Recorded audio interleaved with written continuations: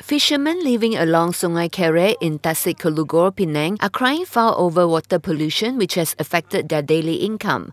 They claim that the pollution was caused by rampant release of manure into the river from pig farms in nearby Kampung Selamat, and this has also affected the water in the main river of Sungai Prai. Other rivers also believed to have been affected by the pollution are Sungai Kereh, Sungai Jarak and Sungai Kulim. State Health, Agriculture and Agro-Based Industry and Rural Development Committee Chairman Dr. Norella Arifin said the State Veterinary Services Department would install water filters in the river in Kampung Selamat to tap the black sludge.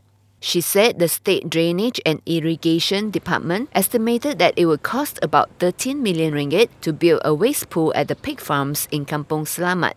Dr. Norella also said she will ask Mayor Datuk Razali Mohamud to act against pig farmers that discharged the pig waste into the river. The state government had passed Pig Farming Enactment 2016 requiring all pig farmers to practice the closed farming method. However, the law, which should have been implemented in January this year, was put on hold and a moratorium of 2 years was allowed for farmers to convert their farms into the new system. Under the Penang Pig Farming Enactment 2016, farmers who flout the guidelines face a maximum of 3 years jail or a 30,000 fine or both upon conviction.